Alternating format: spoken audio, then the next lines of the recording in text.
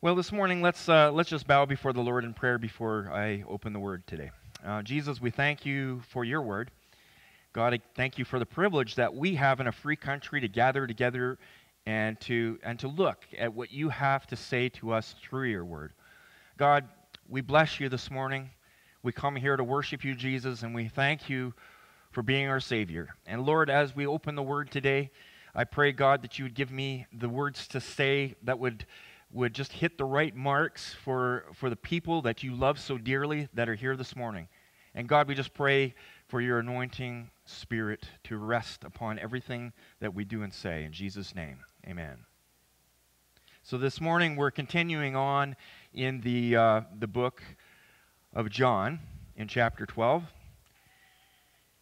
In context with what was taking place in Jesus' ministry on the earth, getting into what we're going to talk about today, we see that Jesus had just raised Lazarus from the dead. And I mentioned this last week, how he had been dead in the tomb for 4 days, and Jesus raised him from the dead. And this caused more than just a little stir, and more than just a little bit of interest from the people that were in the area at the time. Jesus' name was going throughout the community, and they're like, did you hear what happened? Because there were so many eyewitnesses to this. It was undeniable that a tremendous miracle had occurred. And all the people in the area heard about it. And the Pharisees and the Sadducees and the chief priests, I guess you call the Sadducees the chief priests, they were alarmed by Jesus' popularity. And they wanted to have him killed. And we talked last week about how the hardness of their heart made them blind to the fact that they were actually wanting to have God in the flesh put to death because he didn't fit their agenda. But as it was not yet time for Jesus to go to the cross, the Lord and his disciples, they withdrew from Bethesda, a town just outside of Jerusalem, and they went to this town called Ephraim, which was between Jerusalem and Jericho. So they hid in that town because it wasn't time for Jesus yet to go to the cross. So after staying there for a while, we see as the Passover season approached, Jesus and his disciples came out of hiding and attended a special feast in Bethesda. And the feast was held in honor of Jesus for raising Lazarus from the dead. So Mary and Martha were hosting it, and their brother Lazarus was part of this feast. There was a big feast there. And when word got out that Jesus was there and that this feast was taking place, people started coming to see Jesus. Large crowds of people came to where Jesus was staying. And this even raised the alarm of these religious leaders that were trying to get rid of Jesus. It raised it further. They were driven by selfish motivation to preserve their own structures of power and authority in Israel. And they were distressed because of the threat that Jesus posed to overturn their comfortable way of living. And such a large crowd gathered around Jesus that they were fearing that it might draw the attention of the Romans and cause political trouble for them. Therefore, in the hardness of their heart, they sought even further to make a plan on how they might get rid of Jesus, but they also thought that they needed to get rid of Lazarus too, because Lazarus was the evidence of the power of Jesus. And this is where we pick up today in John chapter 12, verse 12. But before we get into our text this morning in John chapter 12, verse 12 to 50, I want to direct your attention towards an ancient prophecy given by the prophet Zechariah. Because in the life of Jesus, a lot of what he did and a lot of how things came about was actually prophesied hundreds of years before Jesus' birth. This ancient prophecy by the prophet Zechariah in Zechariah 9:9-11, I'd like to read it for you. The prophecy says, "Rejoice greatly, daughter Zion." Zion meaning the people of Israel. "Shout, daughter Jerusalem. See, your king comes to you, righteous and victorious, lowly and riding on a donkey, on a colt, on the foal of a donkey. I will take the chariots from Ephraim and the war horses from Jerusalem, and the battle bow will be broken. He will proclaim peace to the nations. His rule will extend from sea to sea, from the river to the ends of the earth. As for you, because of the blood of my covenant with you, I will free your prisoners from the waterless pit." This prophecy of Zechariah was given approximately 500 years before the birth of Jesus Christ. Zechariah the prophet was giving this prophecy immediately after the Jewish people had been released from captivity by the Persians. If you know history at all, the people of Judah were taken into captivity by Nebuchadnezzar, king of Babylon, and the Persians overran Babylon. And the long story short is that Cyrus the Persian decreed that the people of Israel should be released and returned to their homeland. So they were all there, and they're building the temple, and this prophet Zechariah arose, and this is where the time frame where he gave this prophecy is when Israel came back out of captivity, and they were reestablished in the land. So in this prophecy, Zechariah was given insight as to how God was going to introduce the Messiah to the world. By Messiah, it's a Jewish word for meaning the Savior, or we call the Christ. Christ in Greek, Messiah in Hebrew. In the Messianic prophecy, God reveals through Zechariah that this Messiah would come to God's daughter, Jerusalem.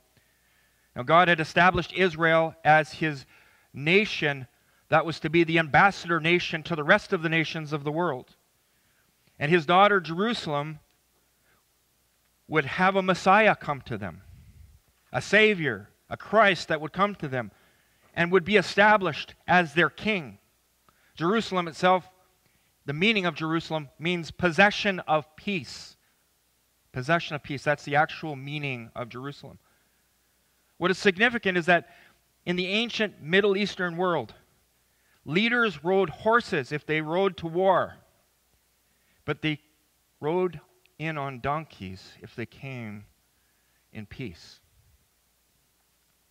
See, the Pharisees and the zealots of the land, the religious leaders of that time, particularly the Pharisees and the zealots, they were looking for a military leader to be their Messiah with the same mentality as King David. You see, King David was a mighty warrior in the physical realm.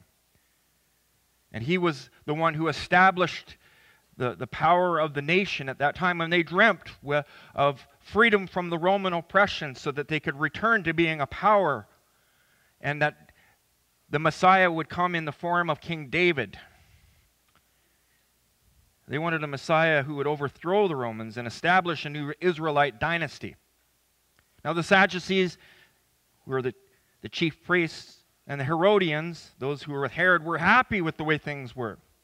They didn't want a Savior unless that Savior would play politics in league with them so that they could maintain their positions of power over the people. But Zechariah predicted that the Messiah would come to Jerusalem humbly, riding on the foal of a donkey. The Messiah would be righteous and he would be victorious over his enemies, but his victory would not be won with the weapons of man. The Messiah would not come to them in aggression to bring war horses and chariots and bows and arrows. The bow would be broken, and the war horses and the chariots of Jerusalem and Ephraim would be taken out of the way. And if you recall, as I was just saying, that when Jesus went to hide, he hid in Ephraim. You see, but the promised prophecy given by Isaiah And it's all too familiar with many of us who've attended Christmas Mass or Christmas services in the past. In Isaiah chapter 9:6, the promised Savior would be born as a man, but would bring peace. As is written, "For to us a child is born, to us a son is given, and the government will be on his shoulders.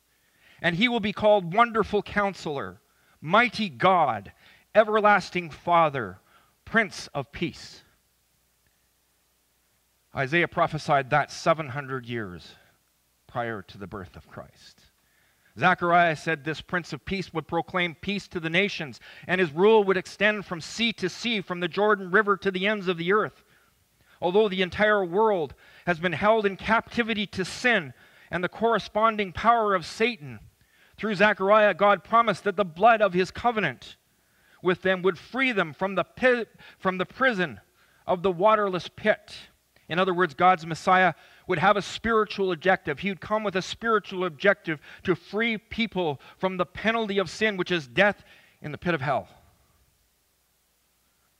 Now, the day after the feast that Jesus attended in his honor for raising Lazarus from the dead, Jesus decided that it was time for him and his disciples to go to Jerusalem in preparation of the Passover festival, because the Passover festival was quickly approaching.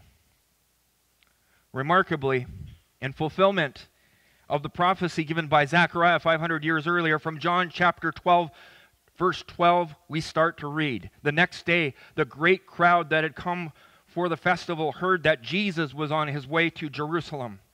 They took palm branches and went out to meet him, shouting, "Hosanna! Blessed is he who comes in the name of the Lord. Blessed is the King of Israel." Jesus found a young donkey and sat on it, as was written, "Do not be afraid, daughter Zion. See, your king is coming, seated on a donkey's colt." At first, his disciples did not understand this. Only after Jesus was glorified did they realize that these things had been written about him and that these things had been done to him. As Jesus was riding into Jerusalem that day, you can picture it with the crowds of people who were all excited because Jesus, this man, or this prophet they considered, had raised this Lazarus from the dead, and he's coming into the city. So they were laying down palm branches before him. And they're shouting, "Hosanna." And Hosanna in English, like you've heard this maybe in church before and you thought, what in the world does that mean? Hosanna in the highest. Hosanna, Hosanna. Doesn't mean anything in English. But in Jewish times, in the ancient times, when someone shouted Hosanna, what they were shouting in Hebrew was, "Save now, save now, save now." That's what they were shouting in Hebrew. Now, when they were waving the palm branches, the palm branch is the national symbol of Israel. Save now, save Israel. Save us, O Lord. Save us, our God. Blessed is the King who comes in the name of the Lord. Peace in heaven and glory in the highest. Blessed is the King of Israel. This is what they were shouting. They believed that as the Son of David, Jesus was about to start a fantastic campaign that would culminate in a kingdom of revolt against the Romans. But he was starting out this way. Just as Solomon had rode to his throne on a donkey, so Jesus was riding to his throne on a donkey. They desired Jesus to save them from the oppression that they're facing and usher them into God's messianic kingdom of peace. The Apostle John writes about this as an eyewitness to what was happening in verse 17, and he says, "Now the crowd that was with him when he called Lazarus from the tomb and raised him from the dead continued to spread the word. Many people went because they had heard that he had performed this sign. They went out to meet him." But the religious leaders were watching. It doesn't say it in this gospel, but in other gospels, the religious leaders were telling Jesus' disciples, "Tell him to be quiet." And Jesus said, "I tell you, if they're quiet, the rocks will cry out." They weren't happy. The religious leaders weren't happy to see the people praising God and lauding Jesus as their coming king. No, this Jesus was not at all like the king that they wanted him to be. In their minds, the king they wanted would have worked with them to build his kingdom in their image and after their design. So the Pharisees in verse 19 said to one another, "See, this is getting us nowhere. Look at how the whole world has gone after him." And rather than praising him and calling good leaders of the people to do the same, this Jesus of Nazareth, who critiqued them and dared to call them a brood of vipers, no, he had to be put out of the way. He didn't support them in their positions. He was contradicting their traditions and making them look foolish in front of the people that they intended to lead. Every time they tried to trap him, Jesus would turn the tables. They were so excited about the Messiah, but they wanted a different kind of Messiah. And they were afraid that Jesus, coming in this peaceful presentation, some of them were afraid that Jesus would just raise the ruckus with the Romans. There was no army. Jesus didn't have an army with him. He was coming riding on a donkey's colt. They should have known. They knew the scriptures. They should have known that the king would come, the Messiah would come riding on the foal of a donkey, but they were so blinded by their own interest that they didn't see it. So out of fear and hatred, they held up Jesus as a political threat, and they made justification to have him killed. In verse 20 we read, "Now there were some Greeks among those who went to worship at the festival. They came to Philip, who was from Bethesda in Galilee, with a request." Bethsaida in Galilee with a request. "Sir," they said, "we would like to see Jesus." Philip went to tell Andrew, and Andrew and Philip in turn told Jesus. So this Passover festival that was held annually was a big deal. Okay, it's a far bigger deal than any festival that we hold in our culture presently. People from all over the place would pilgrimage into Jerusalem at that time, thousands of them. People from different parts of the world, Jews of different national backgrounds that had been dispersed. They'd all gather in Jerusalem at this time. And there were some people at that time, Gentiles, that were what they would call proselytes. And a proselyte was a person that would come and follow the law of Moses, even though they weren't an Israelite. They were still convinced that Jehovah God was the God of the universe and the creator of the world, and they wanted to follow him even as Gentiles. So that's what the scenario was here, that these guys were coming to Philip to inquire whether they could see Jesus, because they had heard all the things that Jesus had been doing. Now, we're not told whether or not Jesus granted them an audience, but it's assumed that Jesus responded, and likely responded to them being present as well.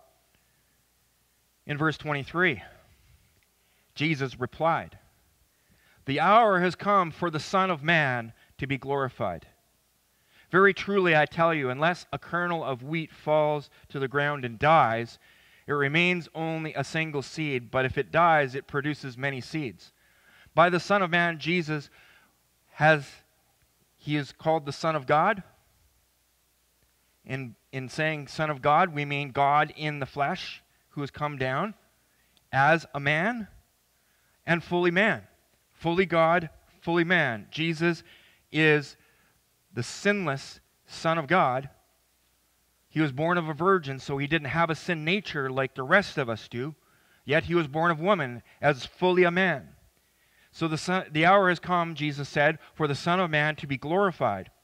Well, glorification doesn't normally happen when someone is put to death. That's normally not how glorification takes place. Jesus said, "Very truly I tell you, unless a kernel of wheat falls to the ground and dies, it remains only a single seed. But if it dies, it produces many seeds."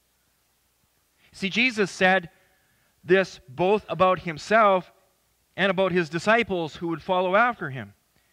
He was telling those listening to him that the time was fast approaching when he would give his life as the Passover Lamb of God. He would die to be multiplied in the lives of others, just as a seed would never become a plant unless it dies and is buried. So the death and burial of Jesus were necessary for his glorification when he would rise from the grave, conquering sin and death. As was prophesied by Zechariah, what we had read earlier, the new covenant through the shedding of the blood of the Messiah will rescue people from the waterless pit of hell. In exchange for death, Jesus brings eternal life to all who will believe and will follow after him. Jesus taught his disciples that for them to find eternal life, they would have to follow his examples and die to themselves. We read in Matthew chapter 16, 24 to 26, "Then Jesus said to his disciples, 'Whoever wants to be my disciple must deny themselves and take up their cross and follow me. For whoever wants to save their life will lose it. But whoever loses their life for me will find it. What good will it be for someone to gain the whole world, yet forfeit their soul? Or what can anyone give in exchange for their soul?'" You see, before there can be resurrection power, life, and fruitfulness in our spirit, leading to everlasting life, our sinful nature that we're born with must be put to death. The cross represents a place where we die to ourselves. Before we can be true followers of Christ Jesus, we must come to the place where we willingly turn away from our life of slavery to sin and die to our old way of living. You cannot be a follower of Christ unless you are first willing to deny yourselves and to pick up your cross. The cross is the place where your death is to occur. You are to die to your old way of living. If there is no repentance and no turning away from the old ways of living, there is no salvation. Because the Lord God Almighty has decreed, "Those who love me will obey me." If you truly come to know Jesus, there will be a turning away from the old life. And it's not saying that you're going to be perfect. What it's saying is that your heart is going to be shifting gears because the Holy Spirit is in fact holy. And when the Holy Spirit comes inside of you, He will change your perspectives. Old things will become new. You will no longer desire to follow after the ways that lead to death, but He will change you. This is what it's meaning when the Bible says, before you can enter the kingdom of heaven, you must be born again. You must be born of the water. When you're born in your mother's womb, and you must be born of the Spirit. And that can only happen if your sins are taken care of, because the penalty of sin is death. But the gift of God is eternal life through Jesus Christ our Lord. So when you surrender your life to the Lordship of Jesus Christ, your sins are forgiven. The old man is buried. And the Holy Spirit now comes in and brings new life. There is a death to self and a resurrection of life in the Spirit. And that's why Jesus said in our text this morning, reading from verse 25, that anyone who loves their life will lose it, while anyone who hates their life in this world will keep it for eternal life. Whoever serves me must follow me. We can't just cross our chest and clutch a rosary or bow our knee to an icon. That is not what God desires. God desires our heart to be given over to Him. And that means, God, I choose to surrender to you. Everything that I am and everything that I have, it belongs to you, O Lord. I choose to surrender. Give me strength, God, to do it, because you can't do it on your own, but the Spirit of God will draw you to repentance, and the Spirit of God will resurrect you to new life in Christ, and you can be a new creation in Christ today. If you've never come to this decision, God is calling you today. Put away your pride. Say, Lord, I need you. Jesus is the Savior, but Savior from what, you might ask? Savior from ourselves and everything that comes with that. To be a servant of Christ means to be a person that comes to the point that they recognize that Jesus is their Creator and that their Creator is not here to serve their purposes. Did you know that God's not here to serve your purposes? Did you know that? You're here to serve His. He is the King. We are not. He is the great I am. And regardless of what Molson Canadian says, I am not. Your life is in the balance. You don't know from one day to the next whether you're going to draw another breath. Today could be the last day that you draw breath. The question is, are you ready? Because life is eternal. Whether you're in life, in paradise, in heaven with God, or you're in the waterless pit, it's up to you. God doesn't force anyone to follow Him. He gives us a choice. Choose this day whom you will serve. Will you serve self, which leads to death, or will you serve Jesus, which leads to eternal life? This is a question that every person must ask themselves. If you love me, keep my commands, Jesus said in John 14:15. After Jesus said, whoever serves me must follow me, and where I am, my servant will also be. My Father will honor the one who serves me. After he said that, he continues. The Lord's mind was turned towards the mission now that he was soon to fulfill. See, Jesus did come into the world to show us what God's like with skin on. He did. When you look at the teachings of Christ in the Gospels, when you look at those teachings, you see the glory of God through the pages as the power of God is displayed in the life and ministry of Christ. It's beautiful. But that was only part of the mission of Christ. The real reason he came was so that he could be the Passover lamb. And for those who aren't familiar with the Passover is the celebration when Israel was in slavery to Pharaoh in Egypt. God called Pharaoh to let his people go, and he wouldn't. So on the night of the Passover, there was a series of plagues that were sent on Egypt so that they would let Israel go. On the night of the Passover, God instructed his people through Moses to make sure that they sacrificed a lamb and that the blood of the lamb would be placed over the doorpost entering their home. And that night, when God sent his wrath upon Egypt, wherever the angel would go that was bringing the wrath of God,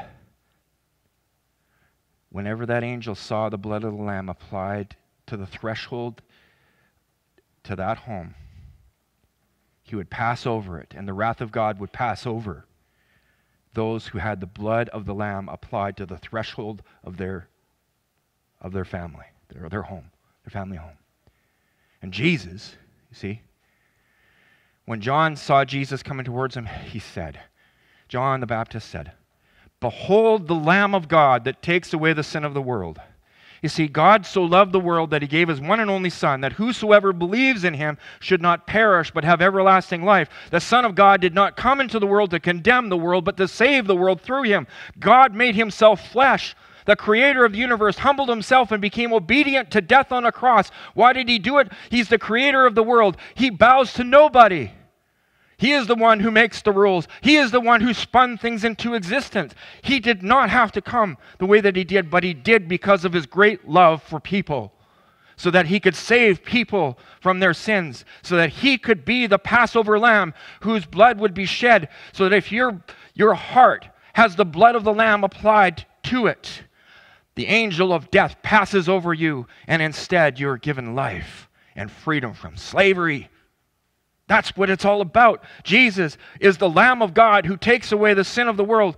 And Jesus said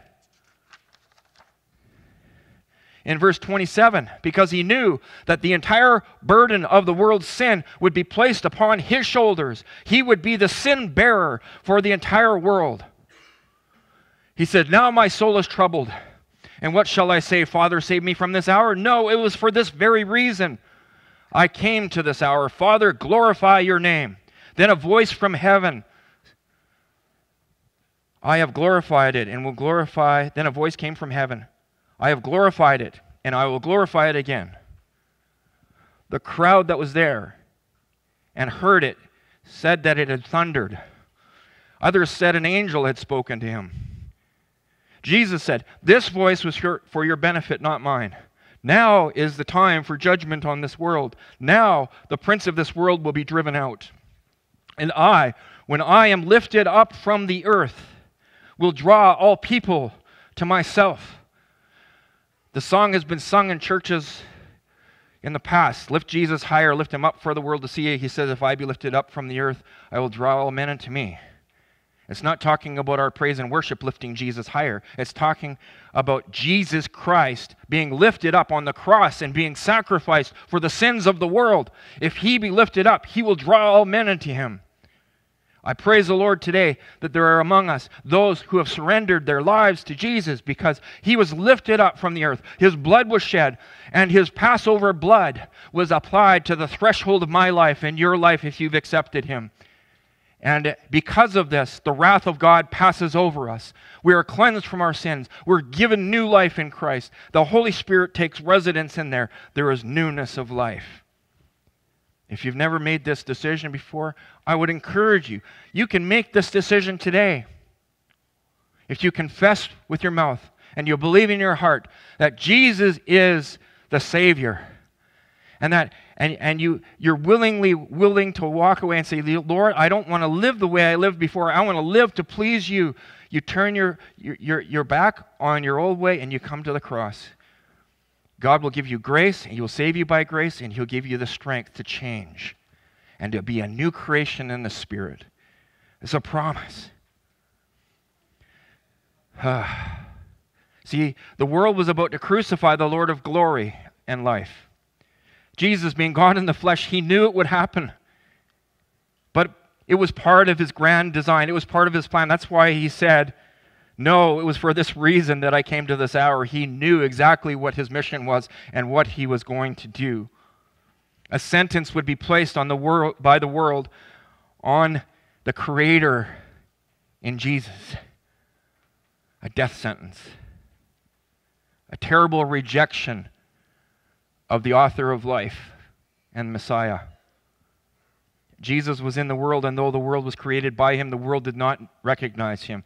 And Satan, the ruler of this world, and his scheme to keep mankind in captivity to the penalty of sin was about to be shattered and driven out when Jesus sacrificed himself, when he willingly laid down his life by being lifted up on the cross, saving anyone who would place their trust in him for the penalty of their sins. The crowd spoke up. We've never heard from the law that the Messiah would remain forever. We've heard from the law that the Messiah would remain forever. So how can you say the Son of Man must be lifted up? Who is this Son of Man? They didn't understand what he was saying. Maybe you're confused with what you're hearing today. I pray that God would give you clarity. Jesus said to them in verse 35, you are going to have the light just a little while longer. Walk while you have the light before darkness overtakes you. Whoever walks in the dark doesn't know where they are going. Believe in the light while you still have the light, so that you may become the children of light. When he had finished speaking, Jesus left and hid himself from them. Even after Jesus had performed so many signs in their presence, still they would not believe in him. This is the human heart. God can raise someone from the dead right in front of our eyes. And in our sin, we're blinded to the fact that it's God that's done this. And we turn our backs on it and we walk away as though he had never done anything. Doubt fills our mind and we justify it as being something that's not of him when it is. It's him. It's him. Lord, who has believed our message?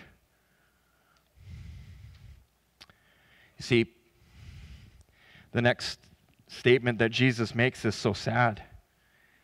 He says this was to fulfill the word of Isaiah the prophet, Lord, who has believed our message, and to whom has the arm of the Lord been revealed.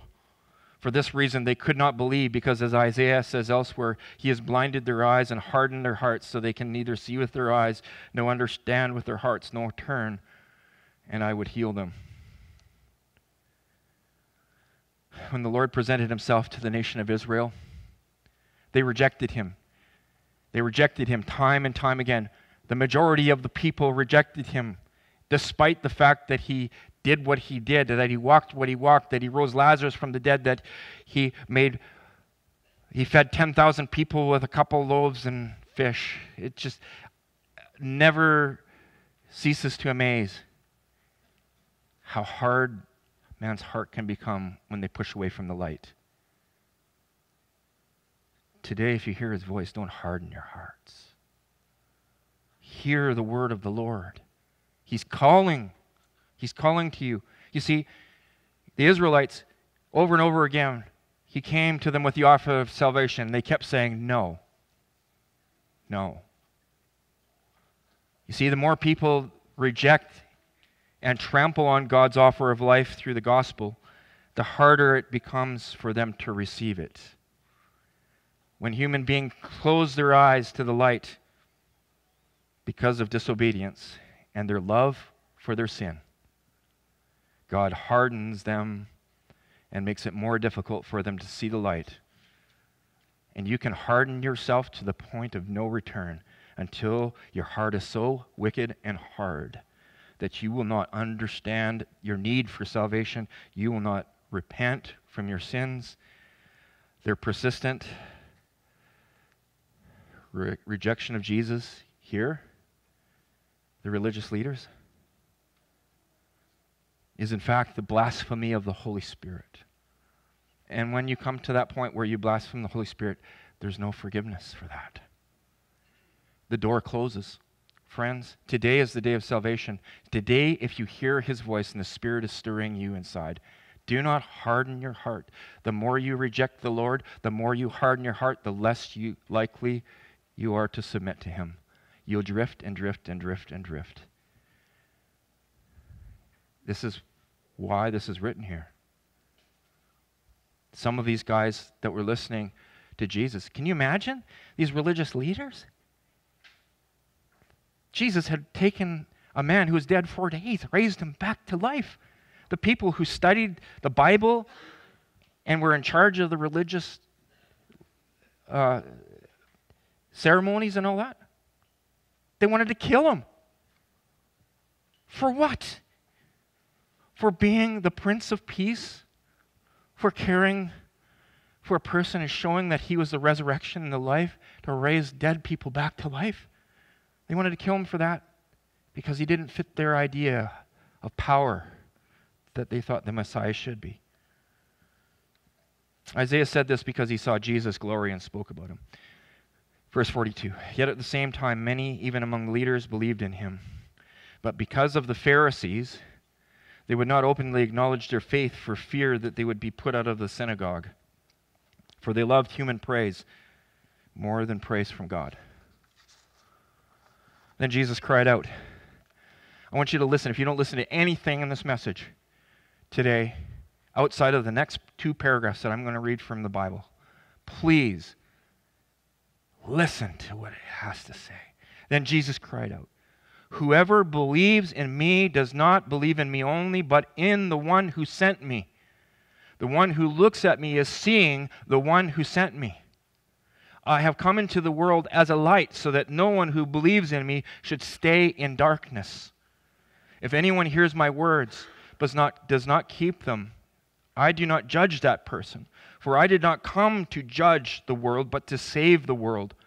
But there is a judge for the one who rejects me and does not accept my words. The very words I have spoken will condemn them at the last day. For I did not speak on my own, but the Father who sent me commanded me to say all that I have spoken. I know that his command leads to eternal life. So whatever I say is just what the Father has told me to say.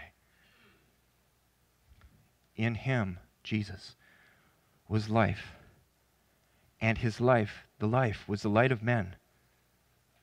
The light shines in the darkness, but the darkness does not understand it. See, we live in a world, by and large, with this message that I'm preaching right here, that is going to reject this message. But the Bible says, as many as received him, to them gives he the power to be the sons and daughters. That's what it means, sons of God. Children not born of natural descent, but born in the Spirit. Children called after his name. Friends, we can rejoice in the fact that Jesus Christ is creator of the universe. And that the King of Kings came into this world the way that he did is wonderful. He came as a humble servant to save us because the world needs saving. From what? The world needs saving from the penalty of sin, which is death. The waterless pit.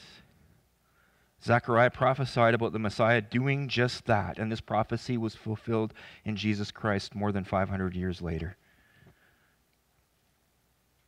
And this prophecy is continuing to be fulfilled today in those that place their trust in Jesus. There is salvation in no other name but Jesus Christ and Jesus Christ alone. You're not going to find salvation in your own device. You are not I am. You are not God. And you can devise any kind of plan that you want to save yourself, but you won't be successful because there is only one way to salvation.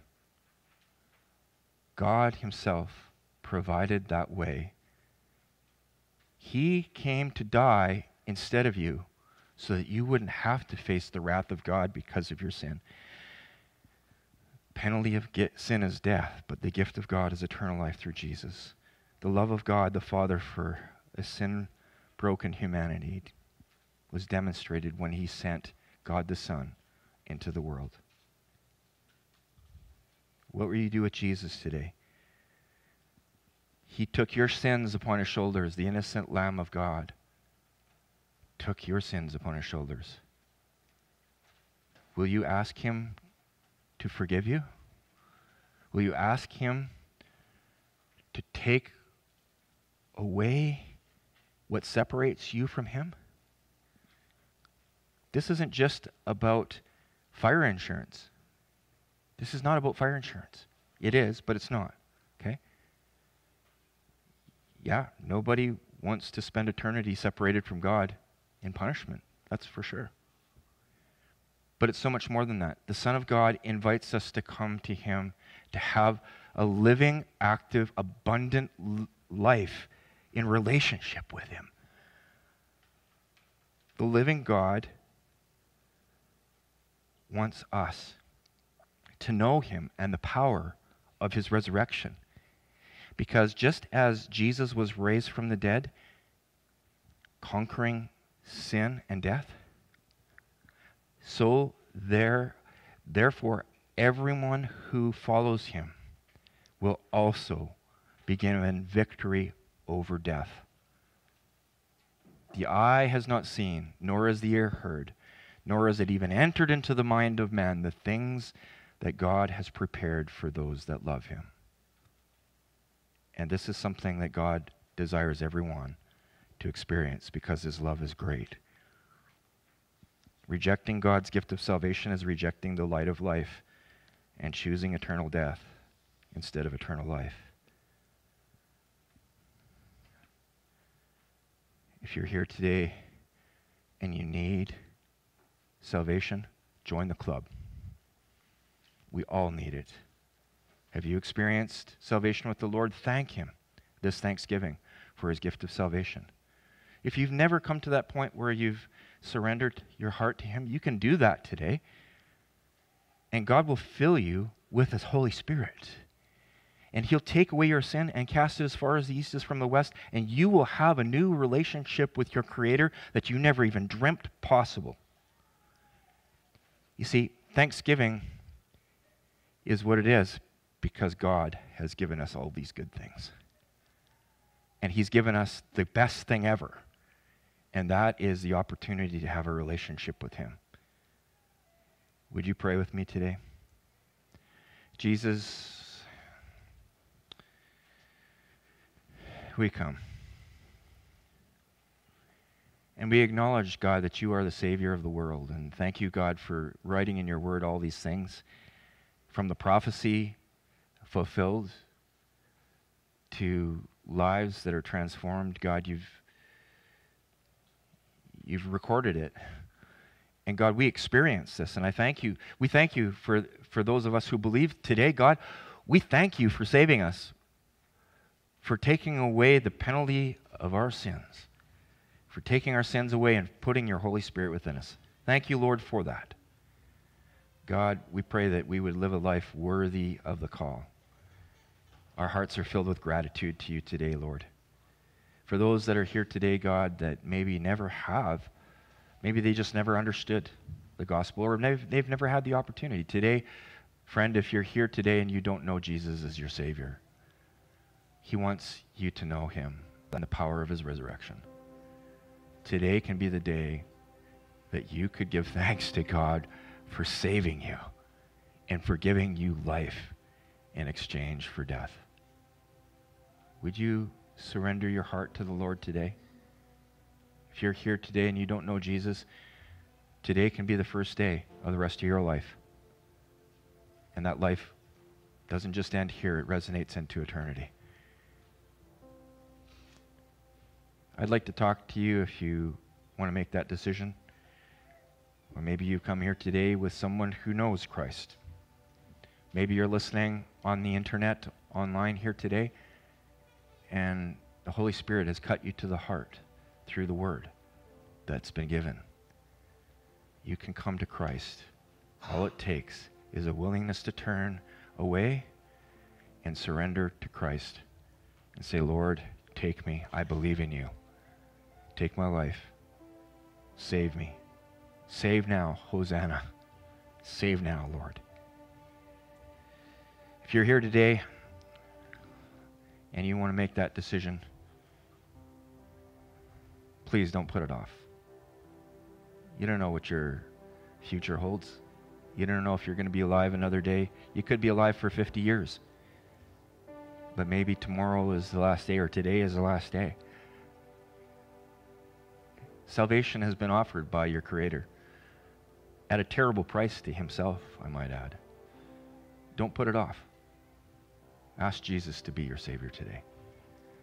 Lord, we thank you for this time that we've had together in this Thanksgiving Day. God, I pray that your grace and peace would rest upon your servants in this place, and that they would have a wonderful time with their families and friends. And we pray this in the name of Jesus, and all God's people said, amen.